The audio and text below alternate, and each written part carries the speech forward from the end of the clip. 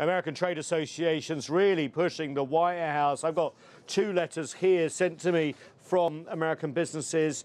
I counted 45 to 50 trade groups in just these two letters, all with one message. Mr. President, do not do this. The negative effects of tariffs on Chinese businesses will actually far outweigh the benefits. There are so many quotes in here. I'm going to read you one from the American Apparel and Footwear Association. Tariffs are a hidden tax on Americans, plain and simple. More than 41% of clothing, 72% of footwear, and 84% of travel goods sold in the U.S. are made in China. A tariff on these products would be a tax on every American.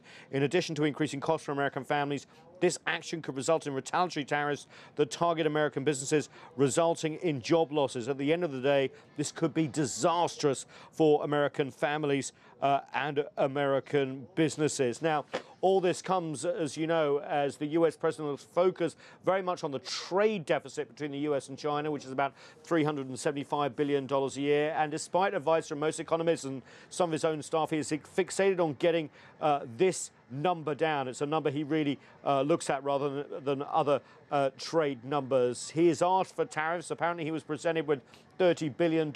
He said that wasn't big enough. There could be tariffs of up to $60 billion.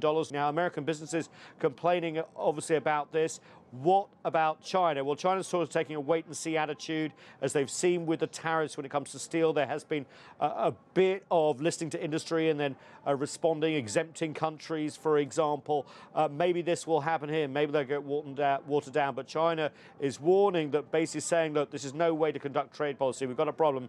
Let's sit down face-to-face and talk about it. If this does spread and there are more tariffs on Chinese goods, as well as there's talk of perhaps controlling visas for students, as well as cutting Chinese investment here in the US as well, it's difficult to see how China won't respond. They could do so from everything from Boeing aircraft to soybeans from Iowa. It would be a nasty trade fight indeed, and do none of the two world's biggest economies any good at all. Nathan King, CGTN, at the White House in Washington, D.C.